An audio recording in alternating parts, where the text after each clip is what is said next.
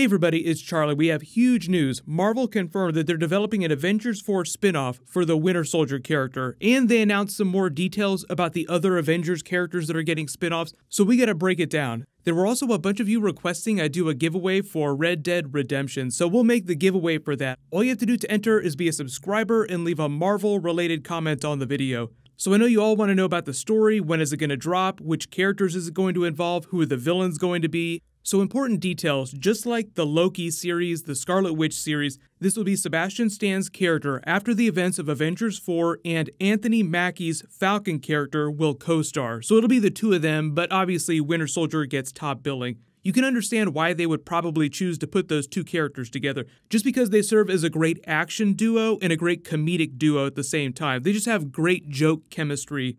I'm really sorry. What? You couldn't have done that earlier? I hate you. We'll call that soft confirmation that Rocket never gets that arm. They did confirm it's going to be 6 to 8 episodes. I think they just haven't quite decided exactly how the story's going to play out, so they don't know how long the episodes are going to be. If it'll be like normal 42-minute episodes, or if it'll be a full 60 minutes, or it'll be like the last couple of seasons of Game of Thrones and their feature-length episodes. All that means is that they're longer than 60 minutes. So just expect them to be bigger episodes because they're going to be on the streaming service. There'll be no ad breaks in the middle of it. I know there's a lot of questions about pricing and just physically how you're going to be able to watch the episodes, so I'll address that at the end of the video. The other really big news that was buried in this Winter Soldier announcement was that they confirmed Paul Bettany's Vision character will be a really big part of Scarlet Witch's spin-off, which I think we all were kind of hoping, but it's always hard to tell because there's so much special effects involved in just bringing his character to screen, even if he's not flying around or phasing through objects all the time or using his crazy powers. I don't trade lies, Captain. I told you to go. We need to destroy you, Buffalo. How long do I stand here overacting for?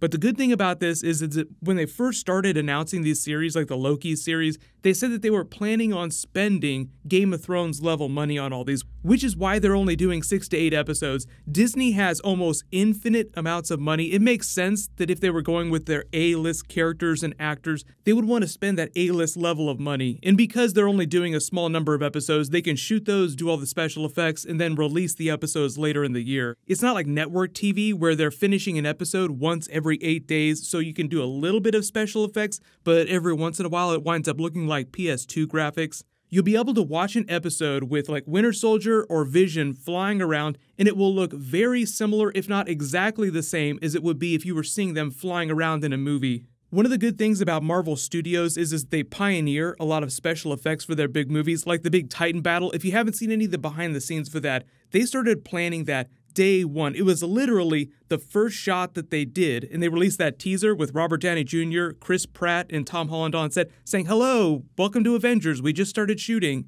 That's how long it took them to finish the special effects for that. But within the next 4 to 5 years or so, it'll be a lot easier to do stuff like that on a TV level budget. Here's a couple big details though when you read between the lines. Winter Soldier will probably never get a spin-off movie of his own because Kevin Feige said the whole reason for doing these spin-off series were for characters that weren't going to get their own solo movies during Phase 4 or Phase 5. So no Winter Soldier solo movie, no Anthony Mackie Falcon solo movie, and neither one of them is probably going to be taking the mantle of Captain America, because that's like a really big movie moment. You don't do that on a TV series. But it's not really a big surprise that they're not just immediately passing the mantle of Captain America, regardless of what happens to Chris Evans. Like, even if he retires, they could still pass the mantle to another character. There have been so many people to be Captain America in the comics that there are a number of other choices. You can kind of see their thought process too. They're like, okay, we're just gonna put his shield over on the shelf and wait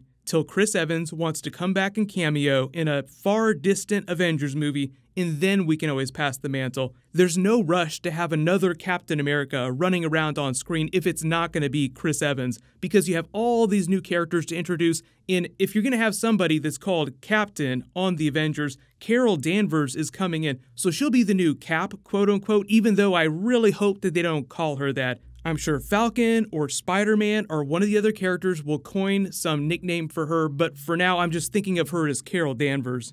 They haven't said a whole lot about what the plot is going to be, other than obviously it's picking up in the wake of Avengers 4. So for the most part, I'm just assuming they're picking up where Captain America's Secret Avengers left off between the events of Civil War and Avengers Infinity War. They released a prequel comic book that told some of that story. It was the Avengers version of the Spider-Man Homecoming plot where Vulture and the Tinker were creating a black market for alien weapons and tech. Remember how Iron Man said that that was below the Avengers' pay grade when Spider-Man told him about it? You can see that he wanted Spider-Man to shut up and just chill out for a minute, but also the Russos confirmed some details about what was happening with Iron Man and Captain America after the events of Civil War. So part of the reason why Iron Man says below Avengers pay grade is because he knew about Cap's secret Avengers running around the globe tearing down alien arms trade.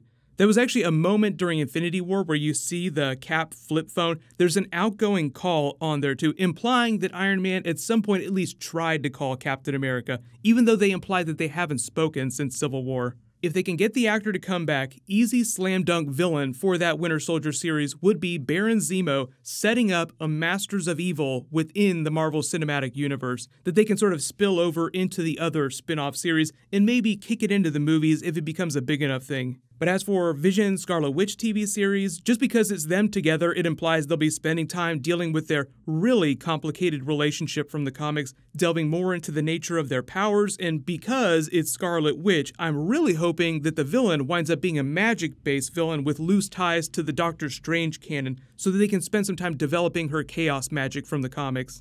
You've all been asking about tying Scarlet Witch of the MCU to whatever MCU Magneto is going to be like when he resurfaces. They can actually start setting that story up during the Scarlet Witch solo series. Like she learns the secret of her true biological father. That person just happens to be Magneto, and they can deal with it in a future X-Men movie. Because regardless of what they do with Scarlet Witch in the MCU, Elizabeth Olsen is a very young person. She can keep playing that character for a long time. So she might not be in every single movie, but they can always bring her back for a really big X-Men movie or a really big Avengers movie. They'll probably announce a couple more of these big spin-off series. They haven't said which other characters are going to get them. They haven't said anything more about a potential Hawkeye series. But right now I'm assuming that they'll go into production and they'll drop them in the order that they announce them. So that would mean that the Loki TV series would be first, then they do the Scarlet Witch Vision series, then they would do the Winter Soldier Falcon series.